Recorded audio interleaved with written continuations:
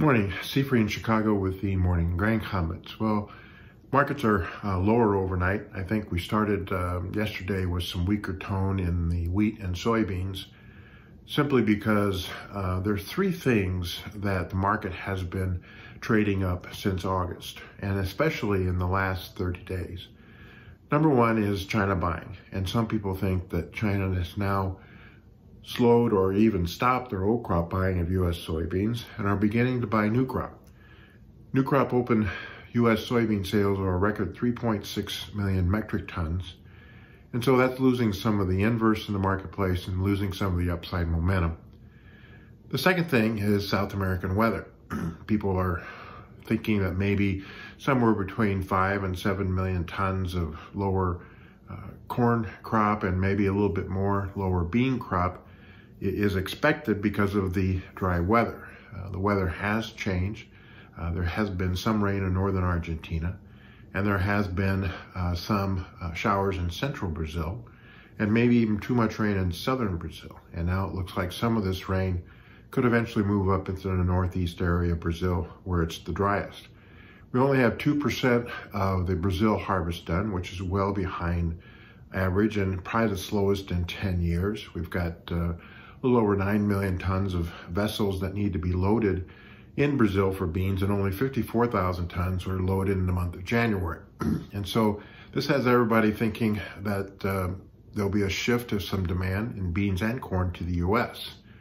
But so far we haven't seen those numbers in the beans, and the corn, there was no new sales to China yesterday.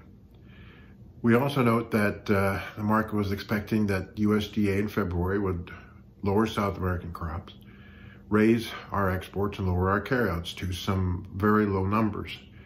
It looks like now maybe the USDA may wait till March to do something like that. They'll be waiting for more harvest data out of South America. They'll be trying to figure out what the pace is as far as U.S. sales are concerned, and may decide to leave carryouts where they are, 1,500 in corn and 140 in beans, and try to be conservative, because they really can't figure out a way to lower it any more than that without rallying prices sharply. And so that is beginning to trigger some of the long liquidation in especially the corn, where the funds are record long.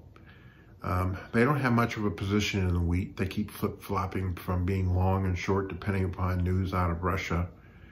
And they have not really increased their long in the beans. Much of the recent buying in beans probably is either more speculative or commercial related. We also note that things are getting tight in the U.S. as far as bean and corn stocks are, and bases remain firm. So we'll see how the market wants to handle this time frame in which normally prices are on the defensive until March 1.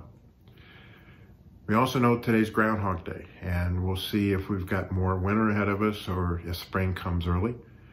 And then we'll be watching pretty closely some near record cold temperatures that are coming into the Midwest early next week.